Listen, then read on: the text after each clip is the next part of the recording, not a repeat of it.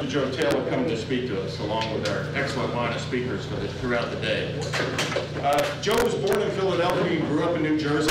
He received a BA in physics in 1963 and a PhD in astronomy at Harvard University in 1968. His thesis was on lunar occultation.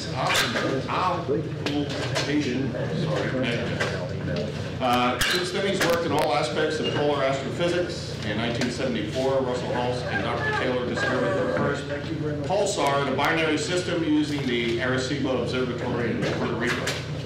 He and Hulse shared the Nobel Prize in 1993 for the discovery of this pulsar. He moved to Princeton University in 1980, where he was a distinguished professor in physics, and he also served as dean of faculty for a few years. He retired from Princeton in 2006.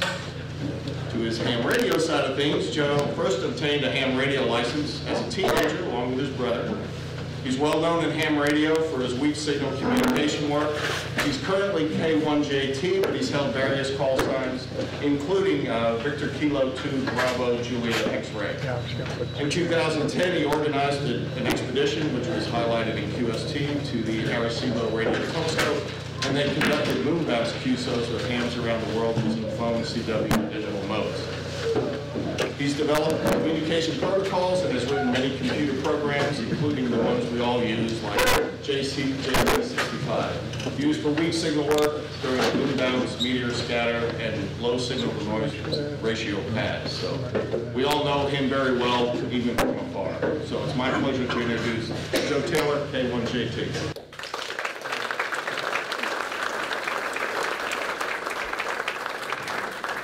So thanks very much, Rick, and good morning, everybody. Is this loud enough in the back? Yeah. We're okay? Q5. Terrific. So it's a pleasure to be here with you. I always enjoy meeting other hams. I think the hobby that we share keeps us all excited. It keeps us young. It has a really wide variety of different ways of enjoying the nature of electromagnetic radiation in the radio portion of the spectrum. And you know, the ones that have been most interesting to me may or may not be the ones that have been most interesting to you, but we all have really special things to be thankful for in what this hobby has brought to us, I think. It certainly got me started into a life in science, for which I've always been very grateful, and I've enjoyed in some sense, giving back to ham radio in my later years, some of that enjoyment and ability to share with others things that I've brought to the hobby from my own professional work earlier. As you just heard in that brief introduction that Rick made, my work was in radio astronomy primarily, in fundamental physics, exploring the nature of nature's laws, the laws of physics, by astrophysical approaches. And it turns out that the work that I was especially honored for with a trip to Sweden involved detecting very weak signals from distant pulsars in our galaxy, another kind of weak signal communication, if you like. And to some extent, it's bringing some of those ideas and things that I developed in that work back into ham radio, which has given rise to these software programs that I know some of you use. So anyway, let's get on with it. What I wanted to do during this hour is to give you a little background on what goes on under the hood in these software programs. How do they work? Why does it give us the ability to communicate in some sense below the noise, at least with very weak signals, maybe too weak to hear, and yet allow us to have ordinary ham type communications with them. So I approached this from a historical perspective here. Around about 2001, when I had finished a term as Dean of the Faculty at my university, Princeton. I was returning to my department, the physics department, and was going to teach for a few more years before retiring. But I had time then to spend on rekindling my interest in ham radio. I'd sort of put it on the shelf for 35 years or so while I was doing primarily other things, science and raising a family and all those kinds of things. I had kept my license current all those years, and I never lost my code proficiency, but I was very happy to get back into it again around about 2000. So I was originally keen to see what I could do with some ideas that my brother and I had experimented with as teenagers. Meteor scatter on 6 and 2 meters was a fun fun thing to do. At the time, we were even in the late 1950s doing those things, and I wanted to sort of bring modern techniques to that.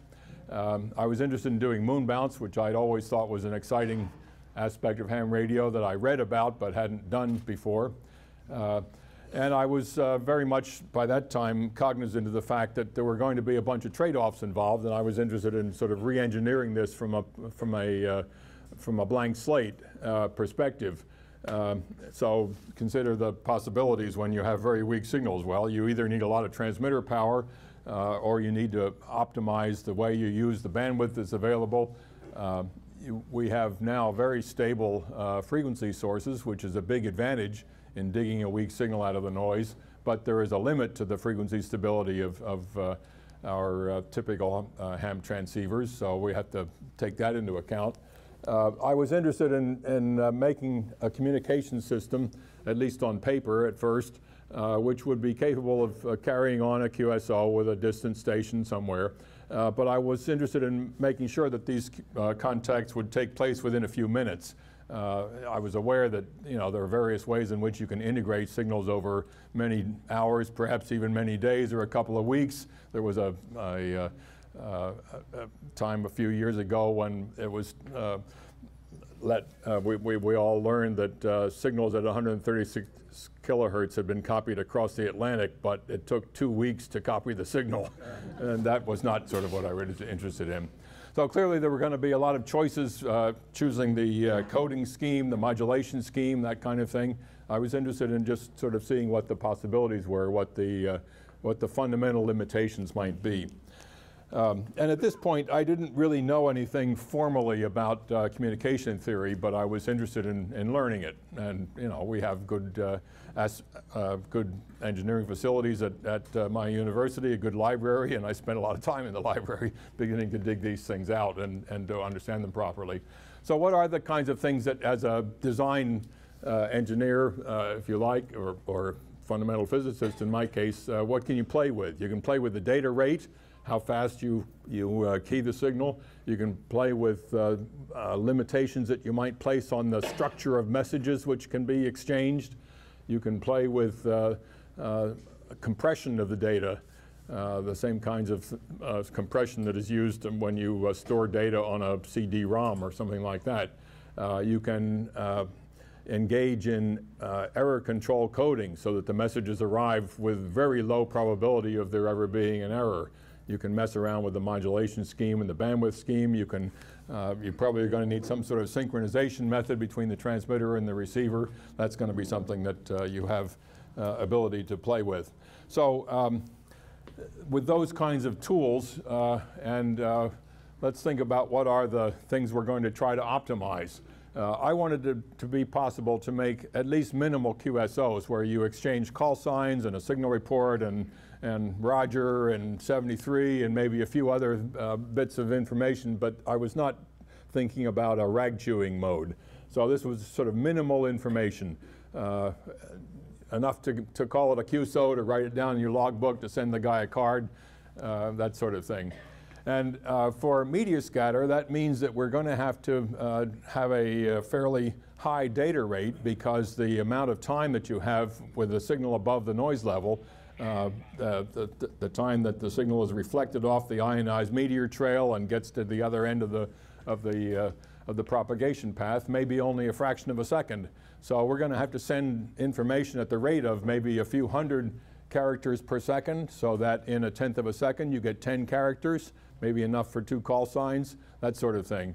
And I wanted this to work down to right about the noise level, so say 0 dB signal to noise ratio, where I'm measuring the signal to noise in a typical 2.5 kilohertz single sideband receiver's passband. Okay, that's going to be sort of the standard reference bandwidth. For moon bounce, the speed could be, the speed of transmission or keying of the information could be rather slower because, let's see, if we, let's agree that we're going to transmit and receive on 1-minute cycles. I transmit for a minute while you listen and you transmit for a minute while I listen. Then we're going to need something like 13 or 15 or so characters per minute of information to be exchanged if we're just going to exchange simple messages which have our call signs and a signal report and a Roger maybe, that sort of thing. And in that case, I wanted to be sure that I got the signal-to-noise ratio at which the system could work down to as low as possible so that you could do it with a reasonable setup. Not a monster antenna, but an antenna that you could put on a roof and wouldn't look too different from a TV antenna, say. And of course, obviously, we have to do it within the amateur power limits. If we can do it with only a few hundred watts, well, so much the better. And it turns out that means for moon bounce, you're going to want to work down to signal-to-noise ratios of the order of -20-something in this scheme where the reference bandwidth is the single sideband transceiver's passband, 2.5 kilohertz or so. How can you copy a signal below the noise? Well, it's not below the noise in the bandwidth in which you will detect it. And the software is going to apply filters to the data, which will filter it down to very, very narrow bandwidths, perhaps only a few hertz. And if the bandwidth is say 2.5 hertz, and the total reference bandwidth is 2.5 kilohertz, that's a 30 dB difference in bandwidth. Power is per unit bandwidth, so that the amount of noise in the 2.5 hertz filter is only it's 30 dB lower. So that means that if the signal is at this level, that's +6 dB in the detection filter. That means you can actually detect the signal and it's stronger than the noise, and you can tell whether it's there or it's not there, or it's at this frequency or it's at some other frequency. All those kinds of things are going to work out. It turned out, although it wasn't my primary goal in originally conceiving the scheme, it turns out if this will work for moon bounce on 2 meters or on 70 centimeters or perhaps the higher microwave bands, then it also is going to work very well at lower frequencies, perhaps the HF bands. And in those cases, it's going to work in such a way that because the signal-to-noise capability is so good, you can work the world with 5 watts and a compromise antenna with this sort of a scheme. And that's why JT65 has become so popular on the HF bands. You can work the world with, you know, even if you've got deed restrictions on your ability to put up an antenna, with only a few watts and an antenna in the attic or whatever, you can work the world with this kind of a scheme. So WSJT is the name that I gave to the first program that I designed, and what it was supposed to mean was weak signal, K1JT, my initials. It's a computer program. It brings these new ideas on coding and modulation. They're new in a sense for ham radio. They were at the time.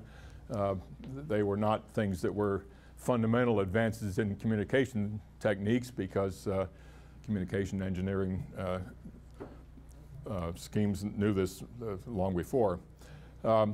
In applying these things to the ham radio world, you just need a standard linear transceiver, a single sideband transceiver. That's something which at the input accepts audio information, voice or whatever else you put into the microphone jack or the data connector on the back, and puts out an RF signal, which is basically that same thing translated up to a much higher frequency. And at the receiving end, you translate it back down to audio and perhaps then digitize it and stick it into the computer and let the computer do what it will. And that's where the software comes in. So you need a standard sound card on the computer. They all come built in with those things now. And you basically need to connect to the microphone in and the speaker out on the transceiver, or equivalent connections that modern transceivers always have now because these modes are getting more and more popular. There are thousands of users of these of this software and others like it these days around the world. There are more than 1,000 such users on 2-meter moon bounce, I know, because I've worked 850 of them or something, and I know I haven't exhausted the pool yet. And there are quite a few other users on the higher VHF and UHF bands as well, doing these things for moon bounce. On the HF bands, I really don't know how many there are, but I know that something like 3,000 or so are using my software, and probably comparable numbers using various others packages which have come up in recent years, which are using the same protocols, in fact using some of our software. It's all open source software, by the way, which means that anybody can look at the actual code. You can compile it for yourself. I'll say a few more words about that before I finish. So originally, remember that I was doing this with the VHF and UHF bands in mind, and meteor scatter was the first goal. And that is a mode called FSK 441. The numbers give the rate at which the information is keyed, 441 keying cycles per second, or 441 baud. It takes 3 of those cycles to convey 1 character. That mode is a character-by-character transmission mode, sending ordinary ASCII characters, numbers and letters. And that means that the character rate is 441 divided by 3, or 147, about 150 characters per second. That means that in a tenth of a second, when you get a meteor reflection that doesn't last for about a tenth of a second, you can get something like 15 characters. And that was enough for the kinds of messages that we had in mind. There are a couple of other modes that have come along more recently that are particularly optimized for use on the 6-meter band, called iSCAD and JT6M. There's this mode called JT65, which was designed for moon bounce, but which has become so very popular for QRP DXing on the HF bands. There's a mode called JT4. In these cases, the ones that have just a number after my initials, the number corresponds to the number of different tones that are in the frequency shift keying protocol. JT65 uses 65 tones, JT4 uses 4, and so forth. So JT4 was made especially for microwave EME. It's used for EME all the way up to 24 gigahertz, and it works well there. You can actually make moon bounce contacts with a 1-meter dish with this mode. Just something that you can set up in the backyard. And I think I have a picture in the slides here of one such operation. JT9 is a new addition, just a couple years old now, added to the program that also people use widely for using JT65 on the high frequency bands. JT9 is different from JT65 in that it keys more slowly and uses only 9 tones, so the bandwidth that it occupies is much narrower. And it turns out it's a little bit more sensitive, about 2 dB more sensitive. That's not terribly important on the HF bands, but it's nice that it's so narrow in frequency, and I'll show you some examples of how that makes a difference. Many of you have probably played with the whisper mode. That was the acronym there was supposed to mean weak signal propagation reporter. And it's nice that it pronounces as the acronym WHISPER. We talk about whispering around the world. With only a watt or 2, you can basically have your signal heard anywhere in the world if the bands are open. And it's a fun way of finding out when the bands are open and where they're open to and so forth. So let's carry on. Let me, in fact, say a few things specifically about WHISPER. It's a QRP sort of beacon-like mode. You don't make two-way contacts with it, but you do transmit and listen. It's just that you don't hook up on a one-to-one basis with another station. Instead, you send a 2-minute long sequence of data tones spread over a very narrow bandwidth. It turns out the total bandwidth of a whisper signal is about 6 hertz. And we more or less arbitrarily picked a 200 hertz segment of each HF band from 160 meters up to 10 meters. And there actually are whisper bands now even on the lower bands that they use a lot in Europe, where they have this 472 kilohertz band, which we may get one day, but we haven't got yet, and so forth. Anyway, so the whisper signal sends, over those 2 minutes, sends a very simple message. A call sign, a grid locator, tells where you are on the Earth, and a power level expressed in decibels above 1 milliwatt. So the typical signal message that I send on a whisper transmission is my call sign, my grid locator, FN20, and 37 dBm is my power, that's 5 watts. 30 dBm would be 1 watt, so forth. Okay, so other whisper signals, operators may pick up that signal, and if they get it, it will decode, it'll give that information. There's a lot of error code built into the system so that you never get a mistaken decode. If it decodes, it's right, almost 100% certain.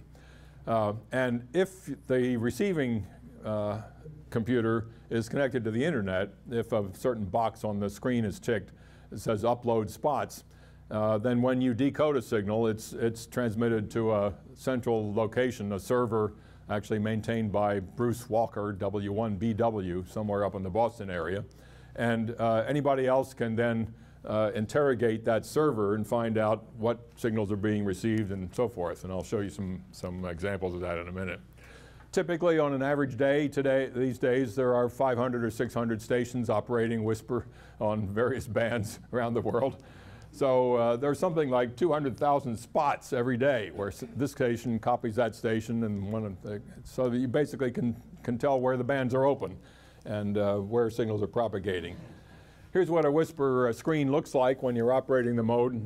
That screen comes up on your computer screen. The graphical area here is a sort of a waterfall plot, but instead of going downward like water falling, it goes from right to left so that the whole thing moves this way very slowly. Each one of these vertical strips, about this wide, on a typical screen it's a ½ an inch wide or so, corresponds to 2 minutes. So the total amount of time displayed here is about ½ an hour. Each one of these vertical strips is one of these 2-minute intervals. You start a transmission when you're working whisper on an even UT minute, and every successive even minute is another transmission interval. The little green and orange stripes horizontally are whisper signals. So each transmission starts at a certain time and stops 2 minutes later. The vertical green lines are when I was transmitting. So the waterfall stops then, I'm transmitting. The system is randomized so that on a completely random basis, if I'm whispering and you're whispering, occasionally we may both whisper at the same time, but those get randomized. And if we both select, you can optionally select what fraction of the time you will be transmitting.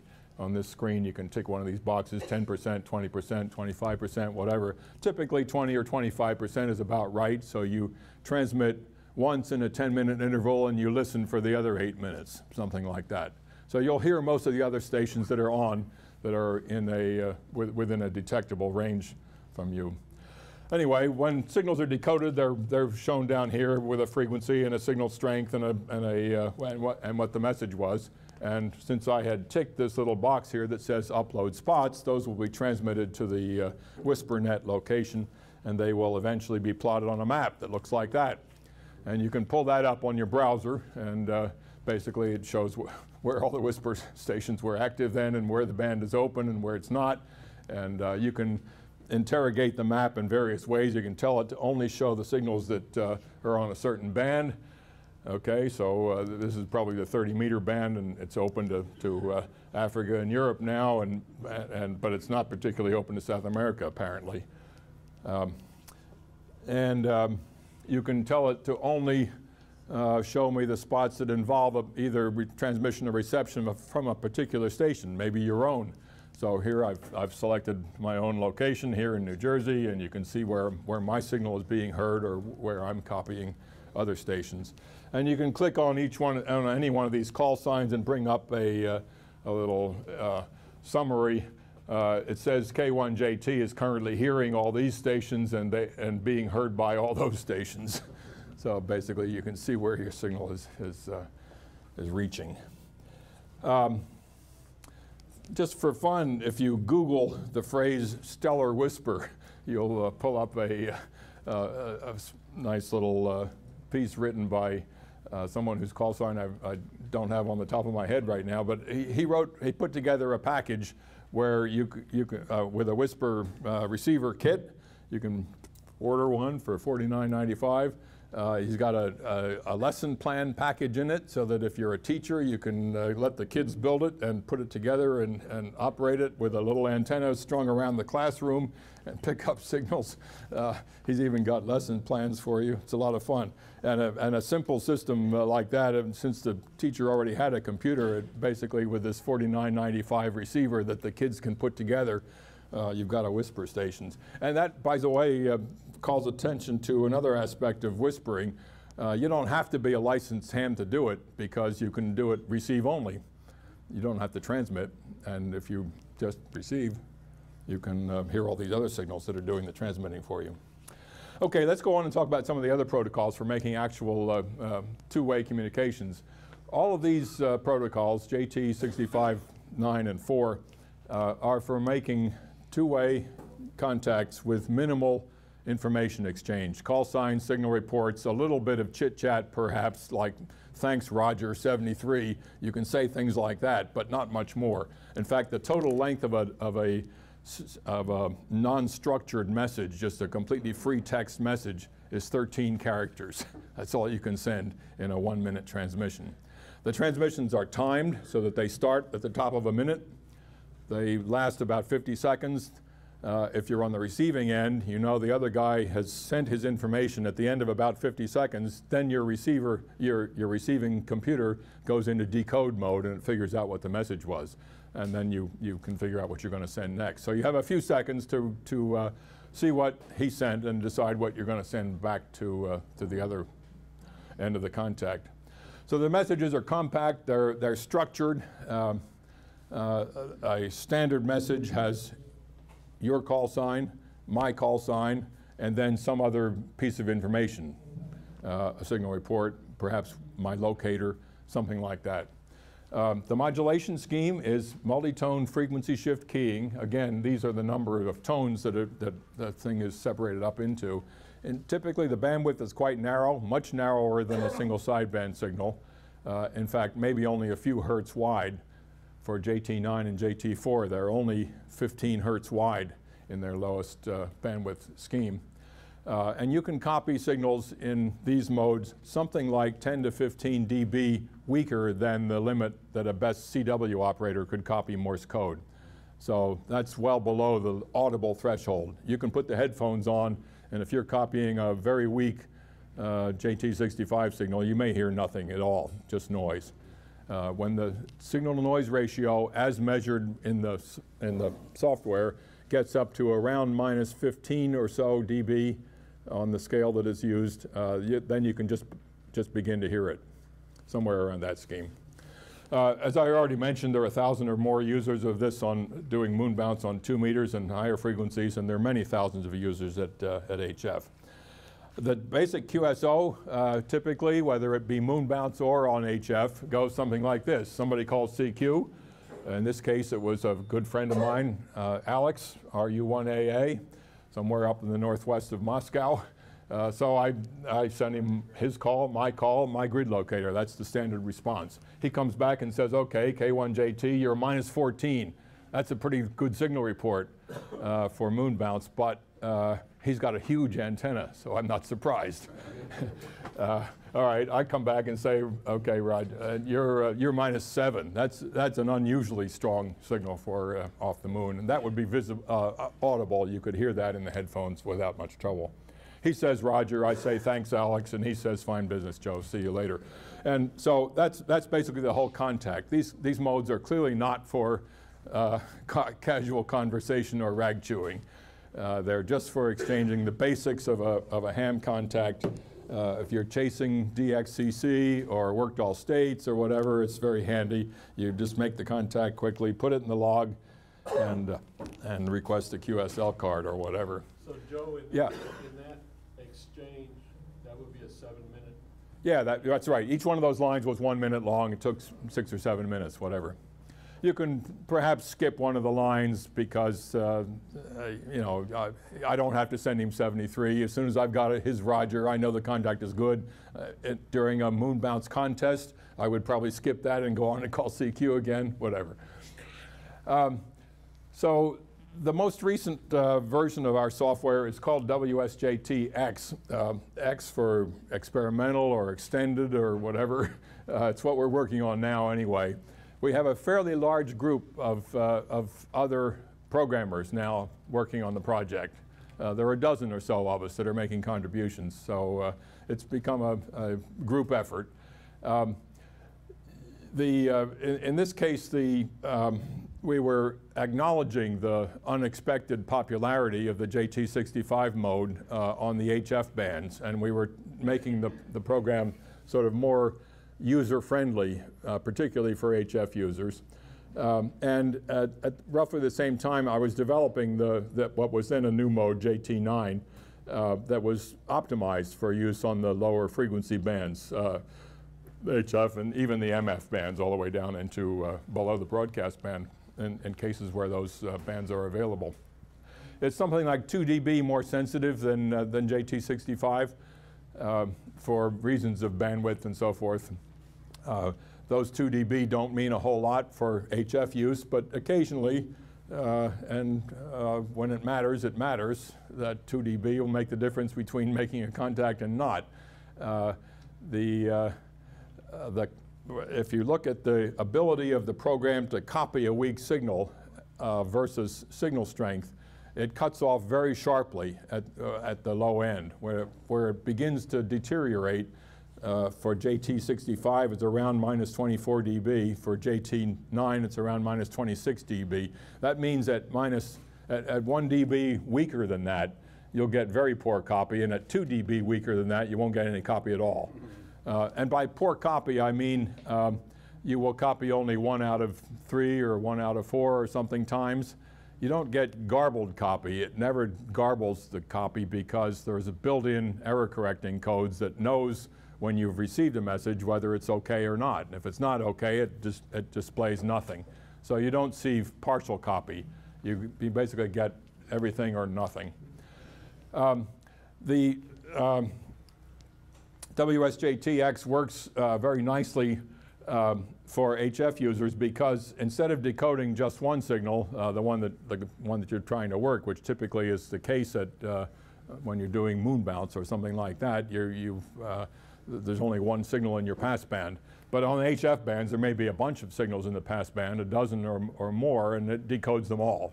So it gives you a whole screen full of who's working who and who's calling CQ and so forth. You can then pick out one that you want to respond to. And it works together with some other software which others have written called JT Alert and PSK Reporter and so forth, so that you can actually see what's happening worldwide on these modes. And I'll show you some examples of that in a minute in case you're not familiar with it. JT Alert is a keen program which basically tells you, it beeps at you if there's a new DXCC being decoded that you haven't worked yet, things like that. It calls your attention to the fact that there might be something interesting going on. Here's what a part of the screen of WSJTX looks like when you're operating. I guess it was tuned to the 20 meter band here probably. I'm not sure, but anyway, on each of the HF bands now, by convention, there is a small segment about 2 kilohertz wide, which is used for JT65, and then right above that, there's another small section, actually a little bit narrower, typically 1.5 kc wide or thereabouts, where JT9 signals show up. Each one of these areas about this wide is a JT65 signal. There's a bright line, which is the synchronizing tone, the lowest of the 65 tones. And then on the right, you'll see a sprinkling of other tones which come and go, conveying the information in the JT65 message. The total bandwidth of a JT65 signal is about this much, and you'll notice that these various different operators have spaced themselves by about that amount so that they don't overlap too often. They'll overlap sometimes. The software is, because of all the built-in error correction coding, is pretty good at copying signals even when they overlap. It may very, very well copy both of them, again, with no errors. The JT9 signals over here are these very narrow bands. They're only 15 hertz wide. The bandwidths here are about 170 hertz. These are about 15 hertz. So they're they're less than 1/10 of the bandwidth, and they work very well as well. So you can get a lot more JT9 signals into this little spectrum than you can JT65 signals. That was one of the perceived advantages. The program has various features which I won't actually dwell on much now. It highlights in green anybody that's calling CQ, so you can quickly see the stations that you might want to respond to. It highlights in red the signal, any message that contains your own call sign, so that you can tell if somebody's calling you immediately. The part of the screen on the left here shows all of the activity in the displayed bandwidth, and the one on the right displays only the activity at the particular frequency that you're operating at, which is shown by these little tick marks up here. The green one is your receiver, the red one is your transmitter. So what's being displayed here are my transmissions in yellow and his transmissions to me in red. Basically, that was our QSO. So your QSO is taking place over here, and here's all the rest of the activity going on in the band, sort of like CW skimmer running and telling you who else is on if you're running CW. Okay, so here are a few of the cooperating programs that work together with WSJTX. I'm running here now the software from DX Lab Suite, Commander to control the radio, DX Keeper is the log. Here's JT Alert up here, and here's the WSJTX. They all work together. They talk to each other through the computer, and they're cooperative programs, if you like. They've become quite popular. Here's PSK Reporter. I'm sure a bunch of you are familiar with that. It's sort of like WhisperNet, except in this case it's just using ordinary ham communications as the signals, rather than using a signal explicitly put there for propagation testing like Whisper does. So you can basically see all the activity worldwide. I've selected here all bands, which is probably is why it makes it such a jumble. The different colors indicate different frequencies. So here you can see that the Europeans are working South Americans on 10 meters. That's the pink color. The Americans are basically working both into Europe and into the Far East on 20 meters. That's yellow. And 15 meters, that's kind of brown. That's open to Europe for us and also open to South America. There's also some 10-meter stuff going back and forth between North and South America. In nighttime over here, the Japanese are working into Europe still on 20 meters.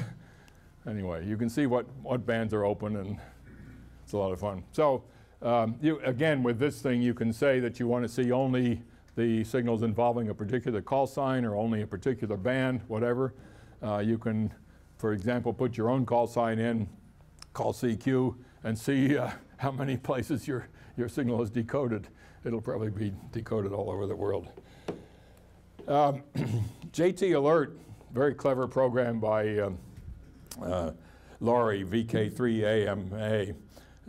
It gives you both audio and visual alerts on the computer, keyed to a particular call sign you might be looking for, a particular grid locator you might be looking for, a particular DXCC or a zone or a state, whatever.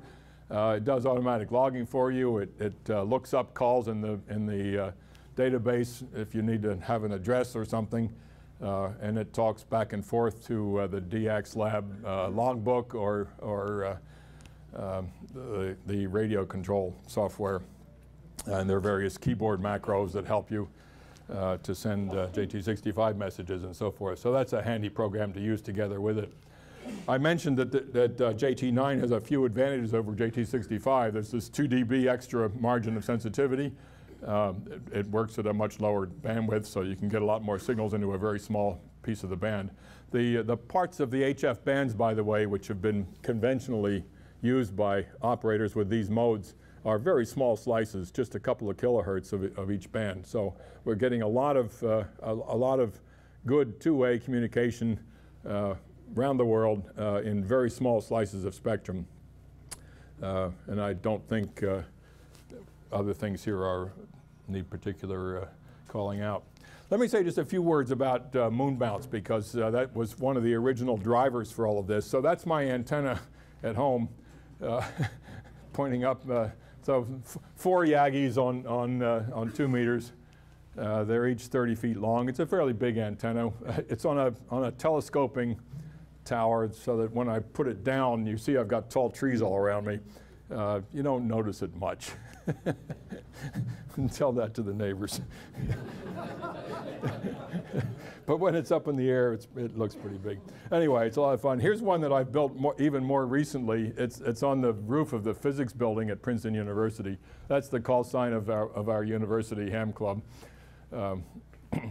And we put together a EME-capable station on the 70 centimeter band, 432 megahertz. So these are 4 Yagis, elevation and azimuth control, and I'll say a few more words about them in a minute. That's what they look like anyway. Here's a close-up of these Yagis. They are cross-polarized, right? Both polarizations. They got horizontal elements and vertical elements on the same boom. Folded driven elements, a reflector, bunch of directors. They're about 12 feet long. They're quite small, actually. But they're moon bounce capable. And they work very nicely. Here's the scheme that the software uses. So we've got both horizontal and vertical elements on the antenna. When I transmit, we'll transmit on either one or the other, either horizontal or vertical. But on receiving, we use both.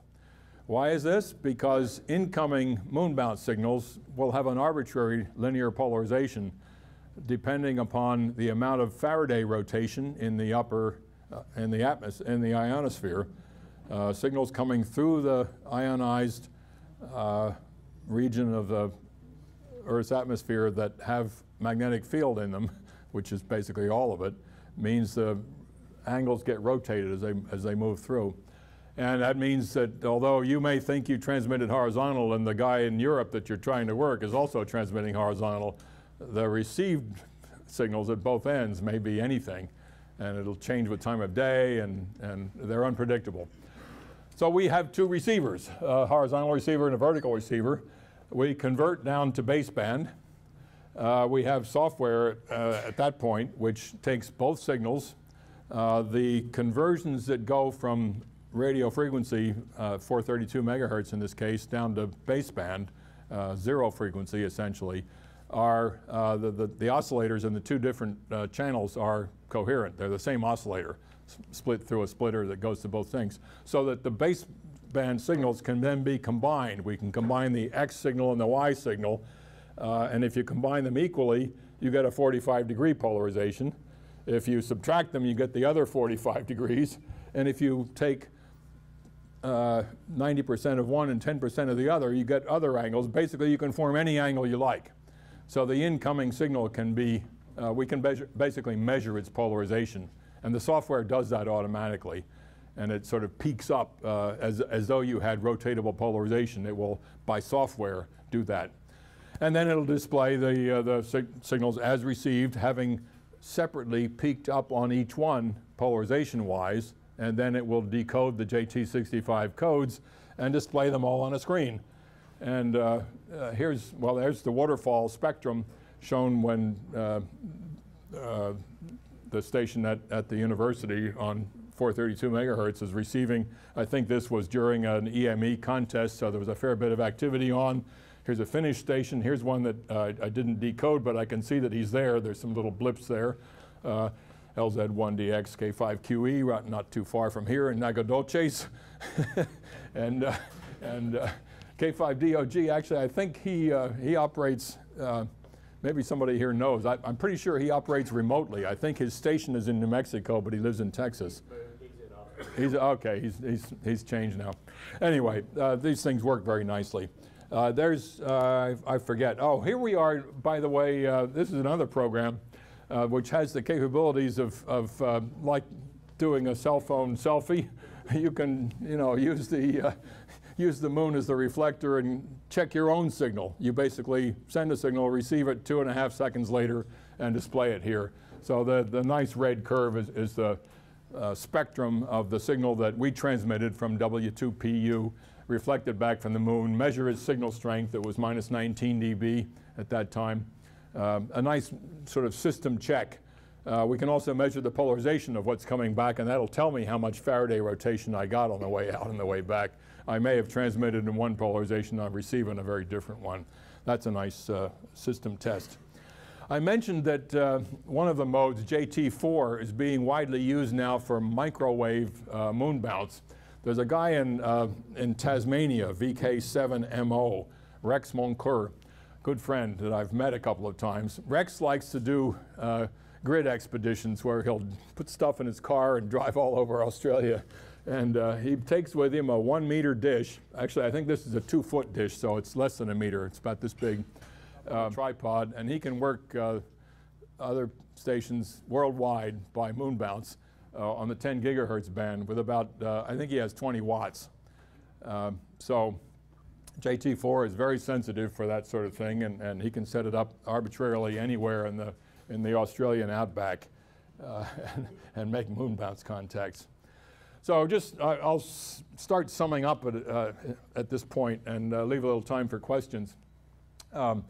Just to emphasize again, the goal here was to be able to make basic minimal ham contacts at very weak signal levels, whether that be weak because we're going all the way to the moon and back, or reflecting off a meteor trail, or using only a few watts and a poor antenna, say, on the HF bands.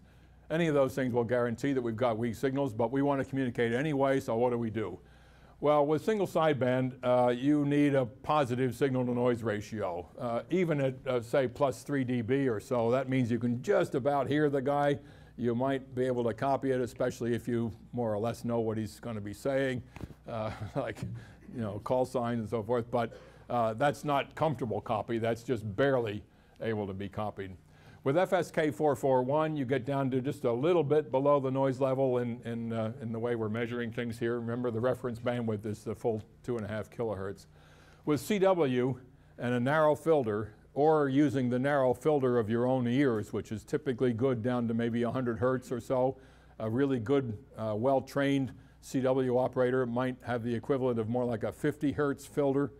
And that's sort of what the typical bandwidth is. You can get down to something like minus 15 dB on this scale and still copy a very, very weak signal, CW signal at that level. With iSCAT, you can get a little bit lower yet. With JT4, you get down to something like into the minus 20s, and progressively JT65, JT9, and Whisper are better yet. Whisper, by the way, does the best of all, but remember, that's not for communicating two-way conversations, and furthermore, the transmissions are twice as long, 2 minutes instead of 1 minute. That picks up 3 dB right there. So it's not surprising that it comes out at the very bottom of the scale. But these things mean that the fact that these are down into the minus 20 range means that you can make contacts with very poor conditions or very marginal equipment that would not be capable of making communication using Morse code or single sideband voice. I mentioned that all of the development of this software is pretty well documented and is available online. If you Google my call sign, you'll come up with this address, and anybody can download the software, can play with it, can modify it. If you're into that kind of thing, you might be interested to know that the graphical user interfaces, the screens that have the buttons and the displays and so forth, are written either in a language called Python or in C++ with a package known as Qt, which sort of has the buttons and things defined in it. Python is a very elegant, fairly modern language for computer programming that makes it easy to design the interfaces and so forth. The actual number crunching, the calculations, are done in the ancient but honorable language of Fortran. Mainly because I can write that in my sleep and I'm good at it. But anyway, it's the most efficient number crunching language there is, and it has large libraries available that do special purpose functions and so forth. And some of the stuff that we used for discovering and measuring pulsars in my research work had software that basically got translated into ham terms to be used here. We use Subversion for version control. That means that we can keep track of all the previous versions of a program, and anybody else can as well. And again, to anybody here who's inclined in those directions, if you're interested, contributors are welcome, and we have a very active group now that with an email reflector that sort of where we decide on where we're going next if we do continue. So I think that's a good place to stop. I thank you very much for your attention. I'm going to be very happy to answer some questions if you like. Yes, sir.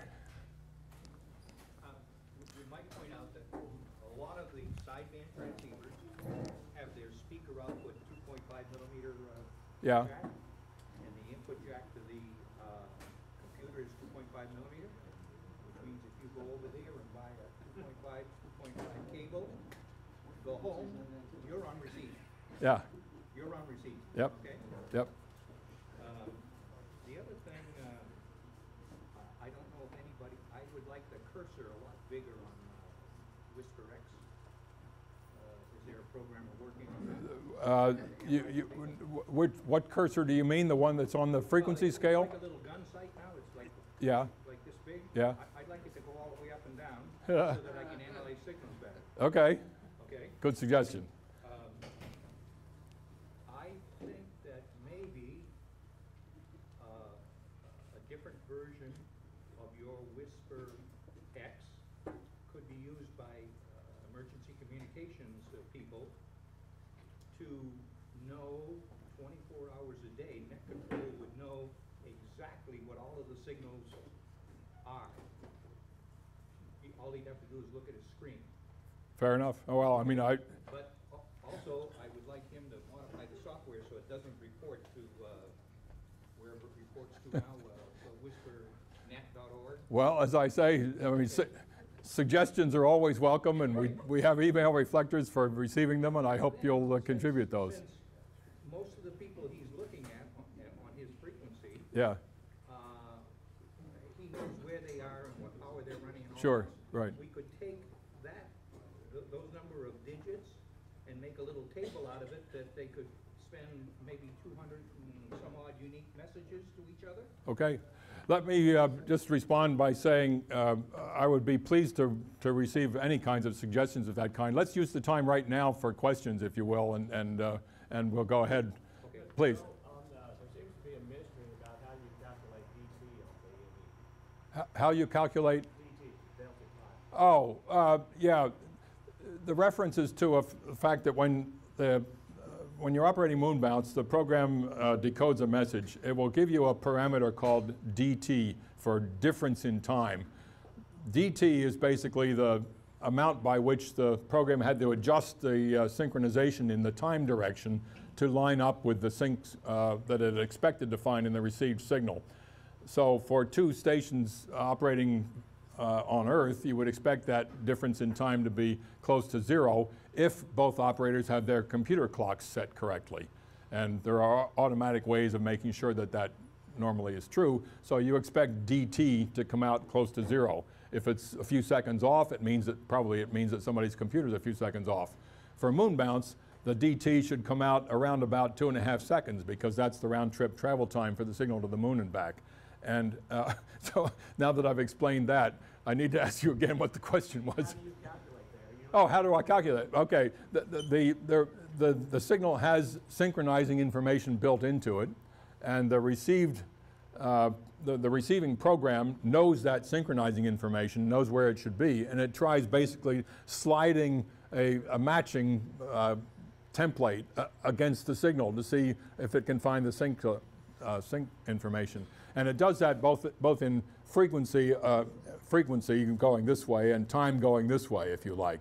So it finds out how much the frequency is off and how much the time is off. Now the frequency could be off by anything because our radios aren't calibrated down to the 1 hertz accuracy typically. And furthermore, for moon bounce, there's some Doppler shift involved that's going to move it a bit. But the time should be basically 2.5 seconds, and that's how it's calculated. If you reduce the base bandwidth, will you get a corresponding improvement in signal bounce? No, it's best to leave your transceiver set to its full single sideband bandwidth because the software does all the necessary filtering.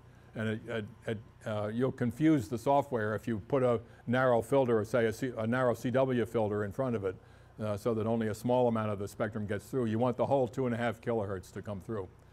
Yes, sir? If you're using QRPHF and you're using JT65 or 9 or WSPR, Right. does the radio need to have like a TXCO module as a prerequisite? No, on the HF bands, typically transceivers are stable enough that you don't need super high stability oscillators. On a WSPR screen, you will occasionally, remember those little green markers which were the signals, occasionally see one that's sloped a little bit. He's got probably a soft rock or something that he built, and it's not very stable. Maybe after it warms up, the slope will go away and they'll get horizontal. Okay. So typically on the HF bands, the transceivers are stable enough that you don't need any extra tweaking. Those modes, the JT65. Yeah, even in the narrow modes. Especially the Yeah, right. Again, you'll occasionally see signals that obviously on the waterfall display drift a little bit, and the program knows enough to search a little bit to see whether it gets a better decode if it tries a little slope on the frequency. So it's got a sort of automatic frequency control built into the software, but that has a limited range. If it drifts too much, you won't get a decode. Yeah. Now, how much computer is actually necessary to run this program? Today, any computer you bought in the last 5 years should be good enough. I mean, no. A lot of trouble getting the program X to compile on a Compiling, you need a relatively, well, it either will take a long time or you need a machine with a lot of memory. But running the programs, basically anything that you buy fairly recently. Don't try to run it on a Windows 98 Pro. It probably. Don't run it on Windows anyway. Right. Yeah. Yeah. Good. Two questions. I have more, but I'll ask you if I can come in. One is, your antenna for the EME was elevated on your mast? Yeah. Is that significant versus having it at ground? Only because I have tall trees all around me, and the trees absorb. Second question is relative to education Yeah. in this area. I know you gave the website at the end of your presentation, but is there a good website or good book that we could read to learn more about this? I don't know of any books that say anything much about WSPR. There's an ARRL book about digital HF work, which has a chapter on JT65. But I would, for more information on WSPR, I would use Google and search, because there's a lot of stuff on the web, not all of which I'm even familiar with. But I don't think that's just a WSPR, but the whole digital. yeah, okay. Well, there's that ARRL book, I know. I'm gonna have to cut you off. Yeah. Okay. One more question. Maybe that's it. Okay, back here. Your website pretty much explains a lot of that stuff. Yeah. As far as the instruction and all that. How often? Yeah, by the way, I should say we've put a fair amount of effort into the user guides for these programs, which have some information also on how the stuff works. So I know nobody reads user manuals, but read the blank manual, will you? How often, I know in JT60 or 441s, the call signs are going real fast. How often JT65 is the sequence repeated?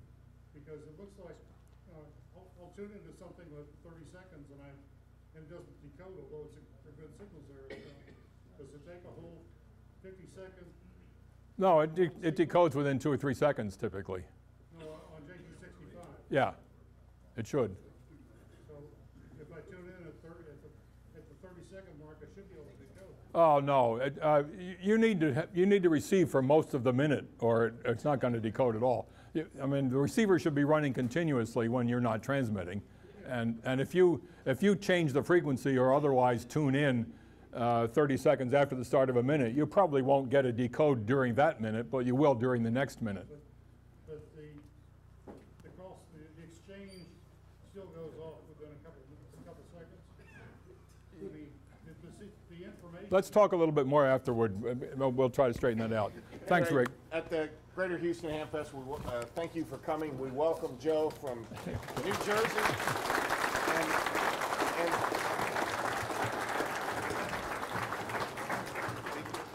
Because this year is the Texas State Convention for ARL, we have a special cup with Joe's call sign. Oh, cool. Thank you good. very much, Very Rick. good. Okay.